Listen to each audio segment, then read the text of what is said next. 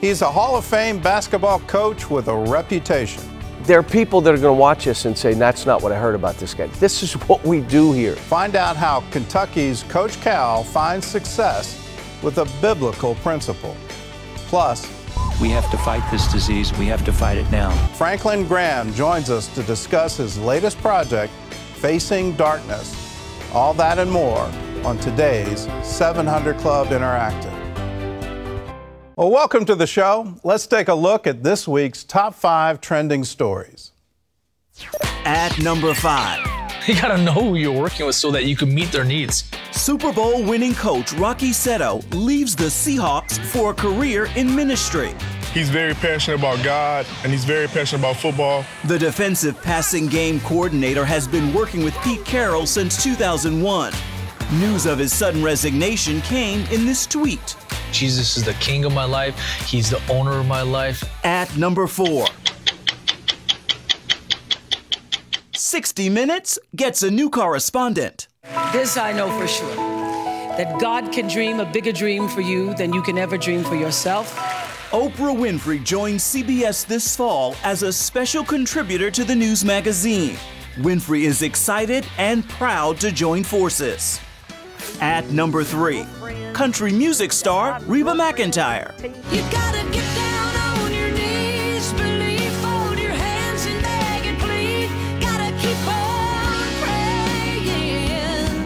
Releasing her first Christian music album this week, saying the timing was right after turning to God to cope with the end of her 26-year-long marriage. I feel stronger. I feel happier.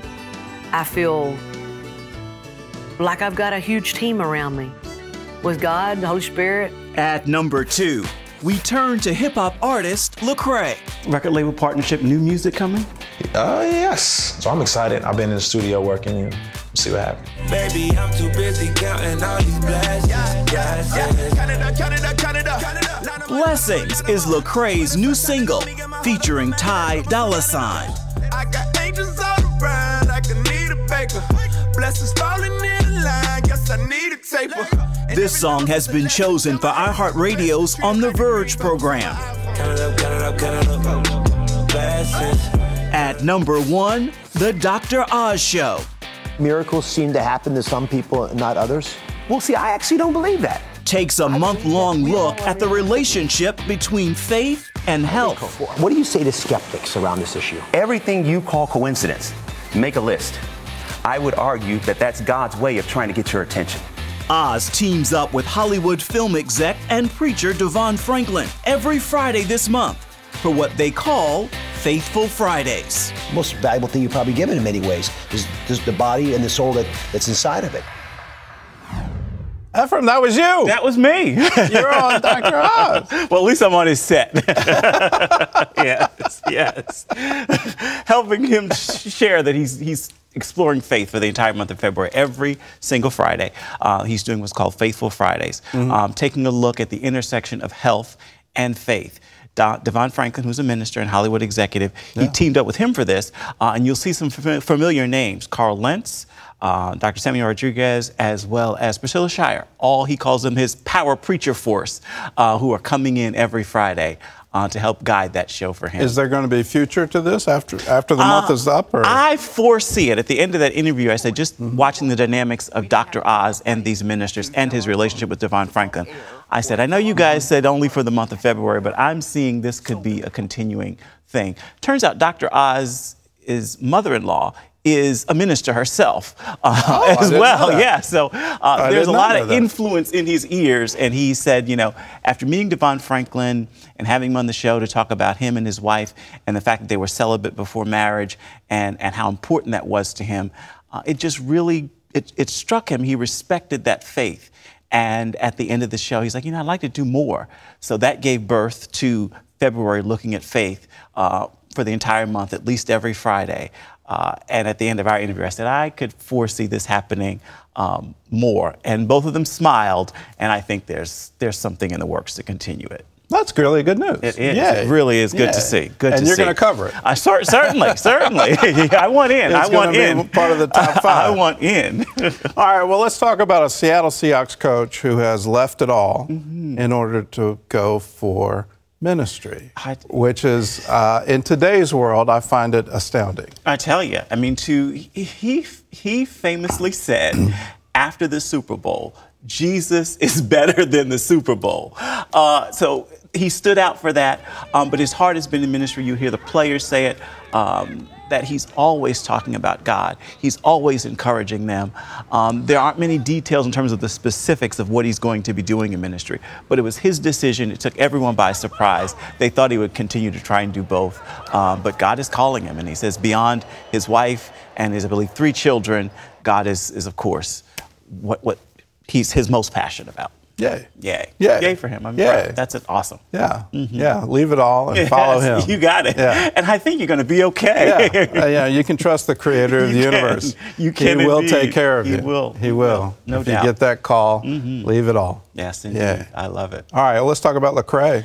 Lecrae releases new music. When I talked to him a few months ago, he wouldn't say specifically when the new music was coming. Now we know it is coming. The name of this track, the first single here, is called Blessings. He was going back and forth about whether or not to do that because as he was working on that, other rappers were releasing similar songs. And he said, you know what? The message is still all good. And it's a really beautiful story because he's telling the story of how he went from having nothing to being blessed beyond measure. And he says that he wants people to take away from this is, before you complain, thank God you've got the breath to complain. Wow. And he goes, that's what he wants people to begin to look at, even the worst thing in your life, and say, you know what? But I'm alive to experience it. And he's hoping this song gives birth to that conversation. And he did a lot of, complaining and being upset with things that were going on in his life that he was upset about. And he had to take a step back himself and go, you know what? I have the breath to complain about this. So I'm still blessed. Oh, that echoes the Jewish prayer at Hanukkah. They give thanks to God who has given them life, has sustained them, and has brought them to this season. Amen. And it doesn't, yay. Yes. Yeah, yes. Prayers in adversity really defines who you are. And when I sit down and I think about that, as much as it pains me to admit it, I am closer to God in adversity than I am when things are going well. Not that I'm far away from it, but you have to be because I don't know where the next step is. If you don't take the wheel and take the next step, it won't happen.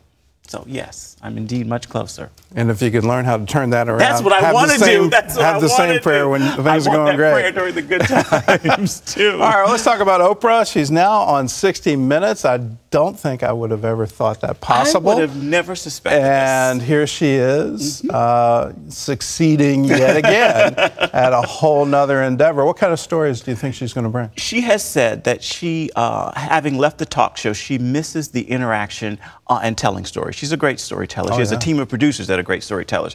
What she wants to do is, in light of what's going on in our country, she wants to sit down to explore the differences. What is it that's separating us?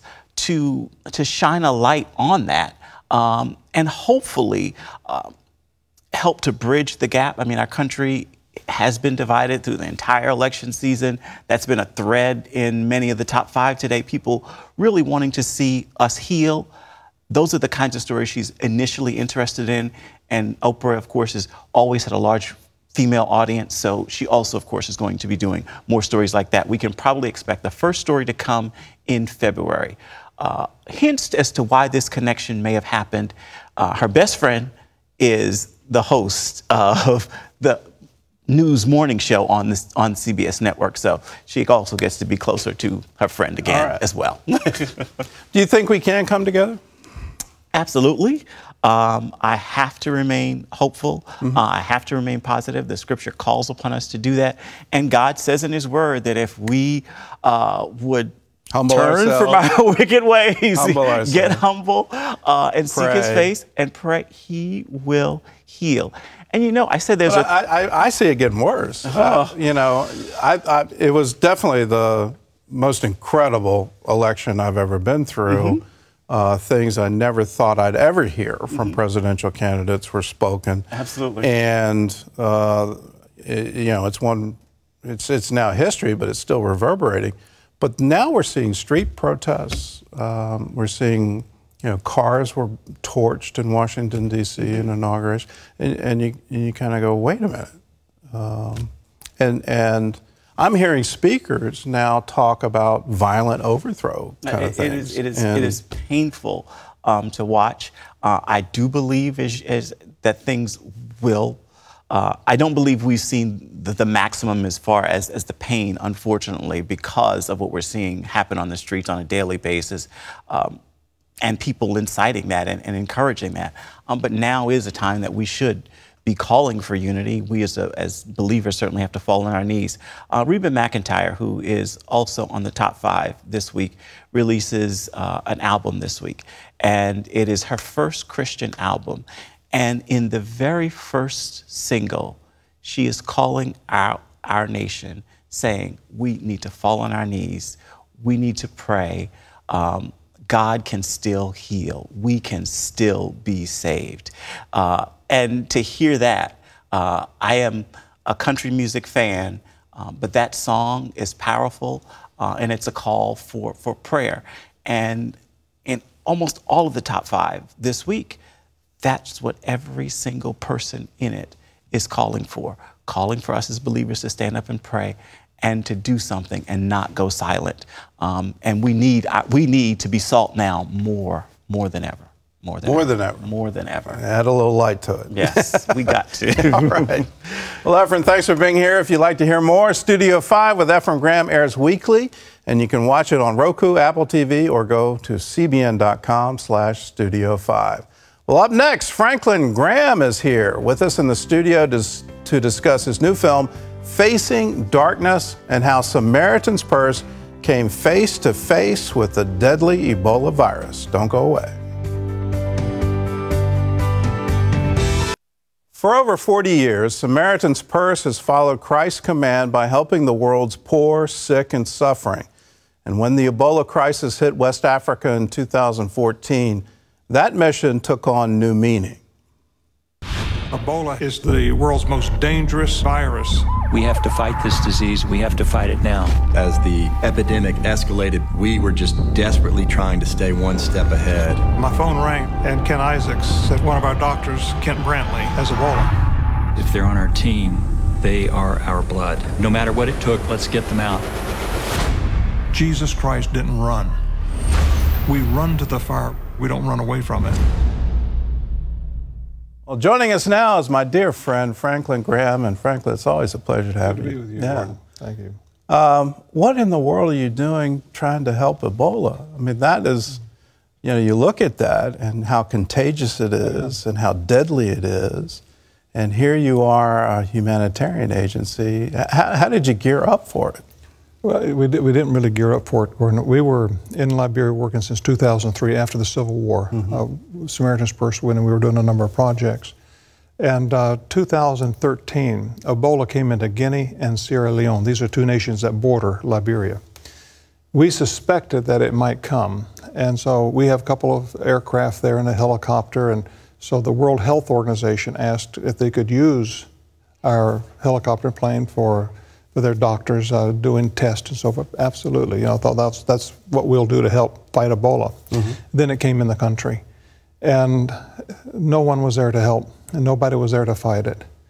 And we were asked by the World Health and Doctors Without Borders, with Samaritan's Purse, set up a treatment center called an ETU.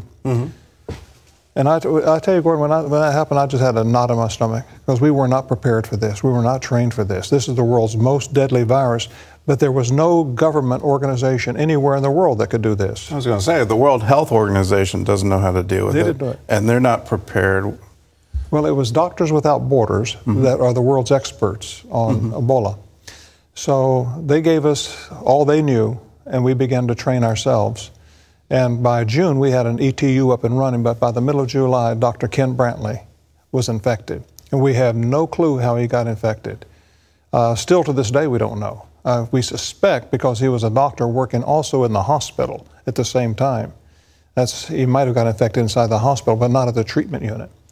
And he was sick. And Nancy Wright. So he wasn't treating Ebola patients? He was treating Ebola patients, but that's not where he got infected. Oh. He was also working in the hospital where he was not protected with Tyvek suits. And so a patient came in that was infected and that didn't know. Oh, didn't know. And then infected everybody else. But it was one of the most difficult times in my life, because I knew I could not save his life. Mm-hmm. And I could not protect the lives of my other staff members there. And this story, this documentary, is a story of how God saved Dr. Brantley, not Franklin Graham, but God saved Dr. Brantley and Nancy Wright-Bowl.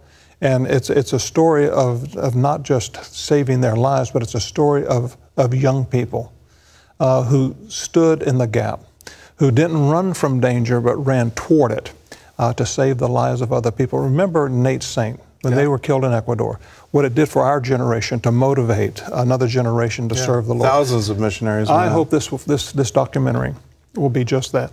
It will be the tool that God will use to touch another generation of missionaries to say, you know what, I'll go and I can do it. But it's facing darkness. Yeah, we've got to ask the question, if we don't do it, who will? That's exactly right. And you start looking around and going, well, not many options here. Yeah. Yeah. If we don't raise the standard, and Ebola is just one of the catastrophes. You have a great interest in what's going on with the persecuted Christians. Yes. And particularly in the Middle East. What can we do there? Right now, I've got a hospital outside of Mosul. Mm-hmm. This is a trauma hospital. We take gunshot wounds, people that have been blown up by IEDs. As the fighting is in Mosul right now, the Iraqi government is trying to take it back from ISIS. We're 11 miles outside of the city, and we've got a trauma hospital. It's in the war zone, and ambulances come all day and all night, and they have people that are shot, that are blown up. A lot of women and children, Gordon, a lot of women and children that have been shot in the back as the mom's trying to take their children to run out of harm's way, and ISIS targets them and shoots them. And they bring them to our hospital is just a trauma hospital. We just treat them, stabilize them, and then their families have to take them into one of the other Iraqi cities that has a hospital where they can recuperate. But we're there just as a trauma center. We're treating Muslims, we're treating combatants, soldiers, ISIS soldiers come in there as well, and we treat them the same as we would anybody else. And then the government takes them after we treat them, but we treat everyone. But we do it in Jesus' name. Amen. And I want the Iraqi government and I want the ISIS and everyone else to know that we're there in Jesus' name. And of course, nobody puts a muzzle on us. Our doctors and nurses pray for each patient when they come in. As they care for them, they're praying for them. As they operate on them, they're praying for them. And then we go through the wards. I have chaplains that speak Arabic that are on the wards presenting Christ to each person. How do you recruit doctors and nurses, all the staff that you need? Well, and I mean, you put up the sign, are you willing to go to a war zone? Well, just being with you and letting people hear about it. Because I want God to touch a person's heart. I don't want them to come because they're an adrenaline junkie and they want to be next to where the bombs are going off. I want men and women who are willing to go in Jesus' name and who will let their hands and their feet be the hands of Jesus and be the feet of Jesus. And so every person that you touch, you're touching it in Jesus' name. And so we've got about 80 people there, doctors and nurses. And those, we have to rotate them about every month. The 80 that are there now, a few weeks will be gone, there'll be another 80. So we need to rotate them in and out. I love that image. God is a spirit. Mm-hmm. He needs us to be his hands and feet. If I were God, I'd probably do it differently, but I'm not. And he has trusted us with this glorious gospel. Yeah. He's given it to us. And the amazing thing is, he actually has faith that we'll do it. Yes. I find that incredible. He thinks that we'll get inspired to go help people. Well, that's why this documentary is so important, because I want to inspire another generation of young people to get up and go. And this documentary is going to be on March 30th, one night only. And they go to facingdarknessmovie.com to get the tickets and to find out where to see the film. But I want this to be the catalyst that God would use to raise up that other generation to say, here I am, I'll go. What if people just got inspired by what you just said? How can they go? Well, they go to the Samaritan's Purse website, and we've got the information on how to contact us. And if you would like to be a part of what we're doing there, most if you're a doctor or a nurse, again, we're looking for trauma. Yeah. Because this You've got to have a skill set. You've got to have a skill set because these people come in and it's a team of doctors and nurses that know how to do this because they work in an ER, that you're dealing, stopping the bleeding right there, and then stabilize them and then get them in the OR. Do they have to raise their own support to get there? No, Samaritan's Purse will take care of that. You'll take care of all of that? We do. You're just looking for the skills? We're looking for the doctors and nurses that are willing to go. All right. And we'll feed you too. Good. Good place to stay. You'll house, feed, yeah, pay, and we'll pay to go. We'll work the socks off of you. All right. That's a good deal. That's a great deal. Yeah. All right. If you want more information on that, all you have to do is go to the Samaritan's Purse. Just put that into Google. You'll come up with their website. I also encourage you to go to the film, Facing Darkness. There's only one night it's going to be available in theaters, and it's Thursday, March 30th. So mark your calendars. You can go to their website. We can also refer you from cbn.com. If you can't remember Facing the Darkness, the movie, Facing the Darkness, the movie.com. That's correct. Is where you can get it, and you can buy your tickets online. And go help Franklin. That would be a good thing. All right. It's good to have you here. Thank you, Gordon. Right. Great to be with you. Well, coming up, he's leading the Kentucky Wildcats to victories on and off the court. Head coach John Calipari talks about servant leadership when we return. He's an elite coach with unprecedented success. Since his arrival at Kentucky just 7 years ago, Coach John Calipari has had nearly 30 players drafted into the NBA. However, it's his principle of servant leadership that sets his program apart. Reporter Will Dawson has the story. One of a kind doesn't begin to describe basketball Hall of Fame and Kentucky coach John Calipari. His Wildcats have been in 4 of the last 6 Final Fours with the championship in 2012. Calipari credits his faith for helping him on a daily basis. I think everything starts around faith, and there's no question. What I hope is I'm a vehicle that's being used. One thing is for sure, John Calipari is a winner. And sometimes winning comes with a reputation. 2 of his former programs, UMass and Memphis, were put on probation, though Coach Calipari was never implicated in any wrongdoing by the NCAA. Still, Coach Cal has his naysayers.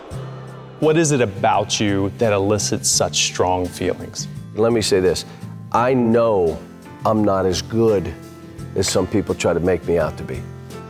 And I'm not as bad as others make me out to be. And I never get caught up in that. Let me tell you, when you beat a team 10 straight times, they're not liking you.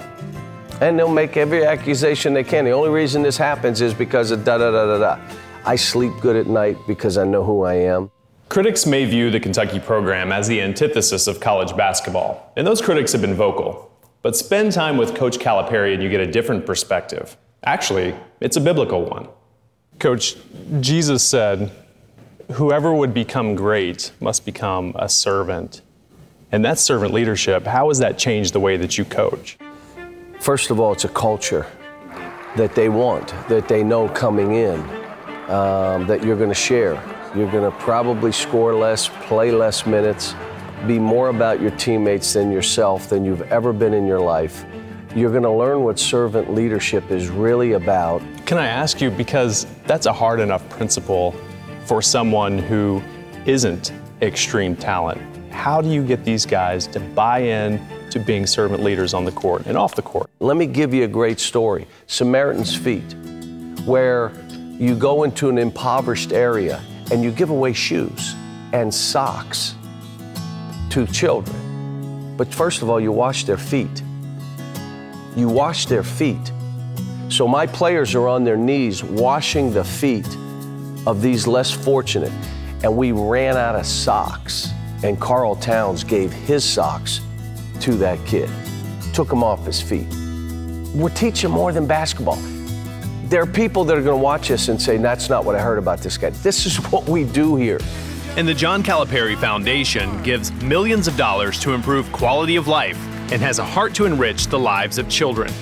Kentucky sports radio host and television personality Matt Jones says that's the side of John Calipari that most don't see.